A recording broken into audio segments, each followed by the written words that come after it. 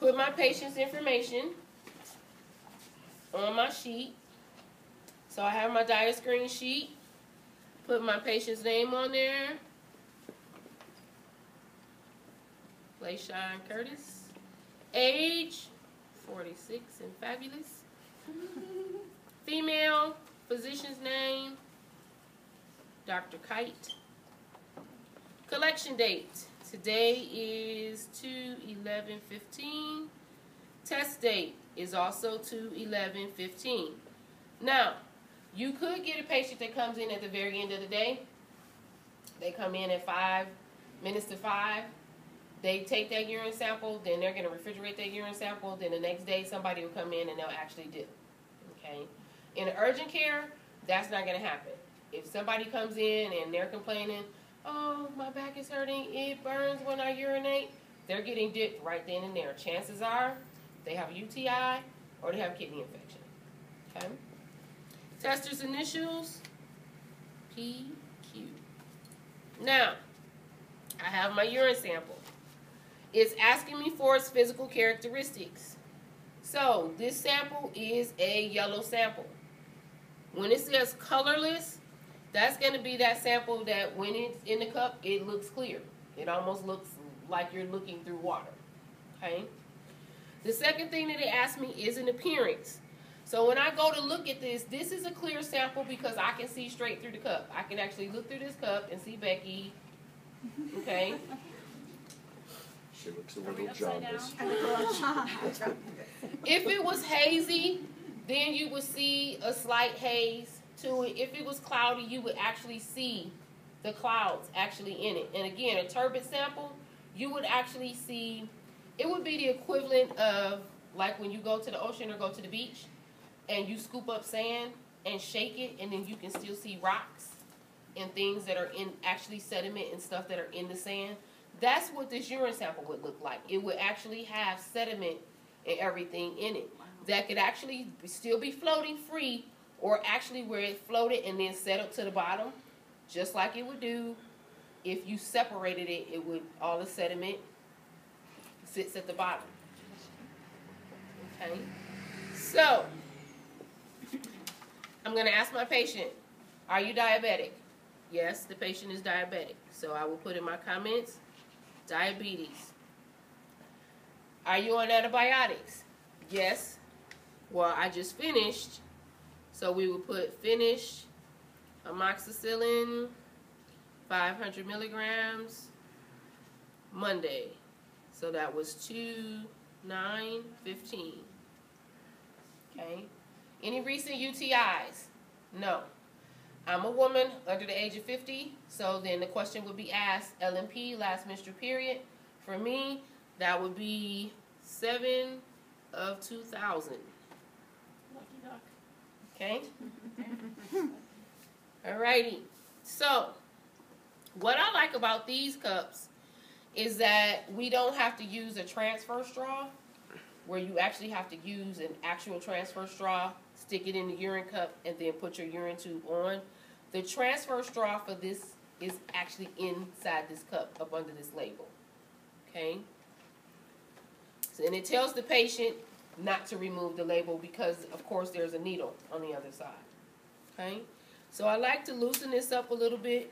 Most men can actually push the tube hard enough to puncture through without removing this yellow piece. Okay? But what I like to do first is actually get my urine strip out. So what I want to do is I want to take my cup, I'm going to look at it, I'm going to look and put my expiration date so that the reader knows that the tubes and the test strips in here are still good. I want to open my urine first. Get my strip out. Again, you want to try and get it out as quick as possible because it's light sensitive. You're going to go ahead, dip your urine strip all the way in. I tap it, get off any excess, and then I lie it down. Going to put my top back on, and then I'm going to pull this back, and then I'm going to push my urine tube on, it's going to fill automatically by itself. Okay? And it'll stop on its own. It's evacuated just like our blood tubes are. Take this off. We still need to invert this. What's the additive in this tube? Boric acid. So we still need to invert it. And then we can actually take the little yellow piece and put it back on. Now, we said everything is read at a minute. So I'm looking at my time so that I can start to record my values. Everything read at a minute except leukocytes. So what I'm going to do is I'm just going to take my container and lay it so that I can actually read the values. Okay? So, urobulin is normal. You want to actually record the color that it's closest to in terms of shade. Glucose is normal. Ketones, normal.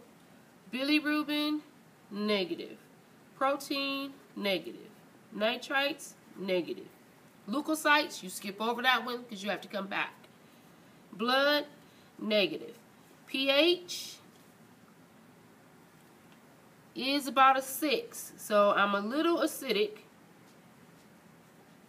Specific gravity is 1.010, which is not too bad. Okay.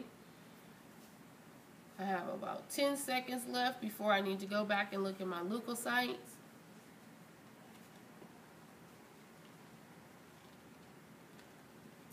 Gonna go back, look at leukocytes. Leukocytes are also negative. Okay? So when you're actually looking at your strip,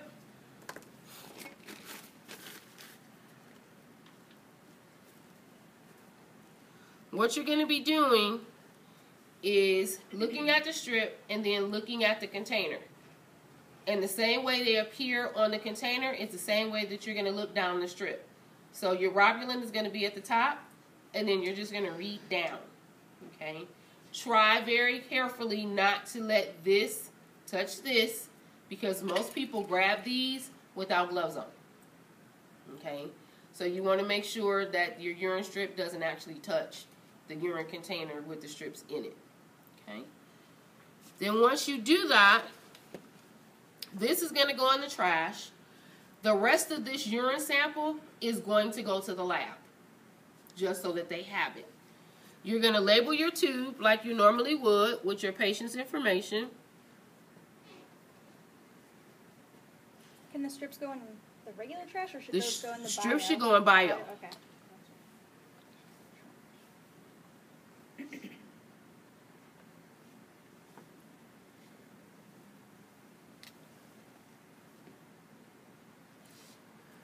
Okay, so this would accompany this.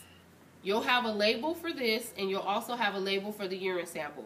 So these will both match. You'll just put them inside of a lab bag, like this urine sample is, and then it would go to the lab. And then what will happen is, based upon what they see here, if it figures out that it needs to warrant more tests, then that's when it'll go up under the microscope. And they'll start to look for some additional things. Any questions? Yes? Does the label go on the cup vertically also? Does it have a barcode, or can we put it? Actually, the label for this is probably going to wrap this way. It's not going to be one of the verticals unless it's a really, really short vertical. Okay, so just wrap. Okay.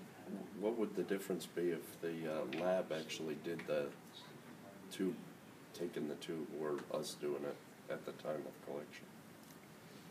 Well, because they're generally not going to the lab.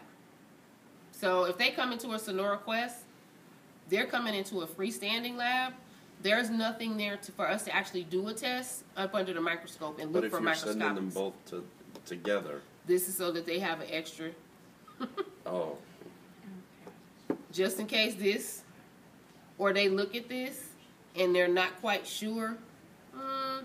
This has boric acid in it, has an additive and a preservative in it. This does not.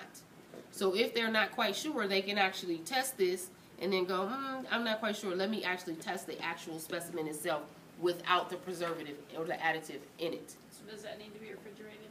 It would if it was going to the lab the next day. But usually your couriers are set to come every 3 to 4 hours. So you could actually have it ready for the courier. You would actually package it up and have it ready for a One day courier. it would be fine. Yeah. Is the boric acid the reason it looks less yellow in the tube, or is it just the size, shape? No. The amount. Just the amount. It's the amount. difference? Okay. Any other questions? Awesome.